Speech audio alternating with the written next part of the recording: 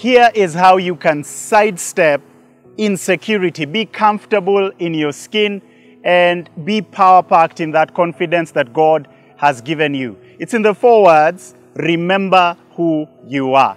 These are words that have stayed with me from the time I was a little boy. I watched this all too famous classic. It's a classic, it's Lion King. Disney's The Lion King. And in that story, Mufasa tells his son, Simba, remember who you are. And those words become the hinge, the turning point.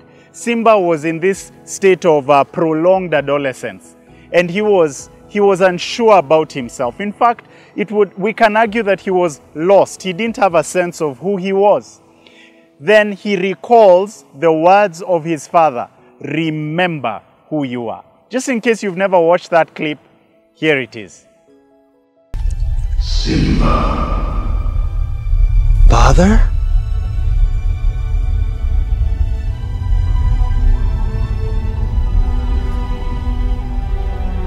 Simba, you have forgotten me. No. How could I? You have forgotten who you are, and so forgotten me. Look inside yourself, Simba. You are more than what you have become. You must take your place in the circle of life. How can I go back? I'm not who I used to be. Remember who you are. You are my son, and the one true king. Remember who you are. In that powerful clip, we see Simba transforming from this person who doesn't know who he is, and then he basically becomes the person who steps up, rises up to the challenge of taking leadership.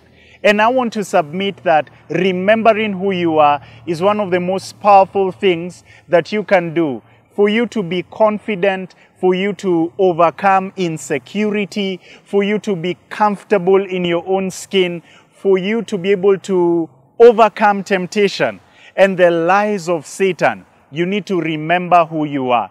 Remember that where Jesus was most tempted was at the point of his identity, at the point of, are you really the Son of God? If you're really the Son of God, then you can do this. Prove yourself. And that's how the enemy of our souls wants to get us away from the things that God has in store for us. So today, I want to echo the words of Mufasa to Simba and to say, remember who you are. Wherever it is you've been uncomfortable in your skin, maybe you've been comparing yourself to others. Maybe you've been like a fish out of the water, or like a fish that's been judged on its ability to climb a tree, yet you are made for the high seas. I'm here to remind you of who you are. Remember who you are. Remember your identity in God. Remember that you're a child of God. And as you do that, as you remind yourself of what the scriptures say about you,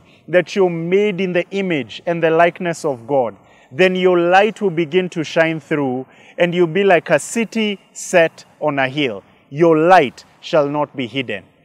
David is another great example in the scriptures of someone who knew who he was, who remembered who he was.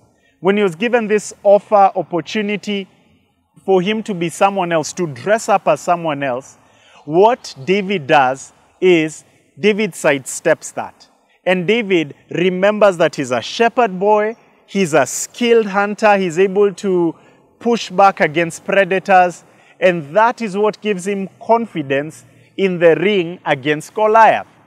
So I wonder, where is it that you need to remember who you are? Is it in that workspace? Is it in this other space in your relationships?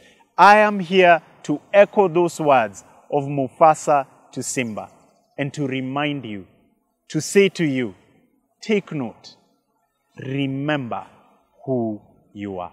God bless you.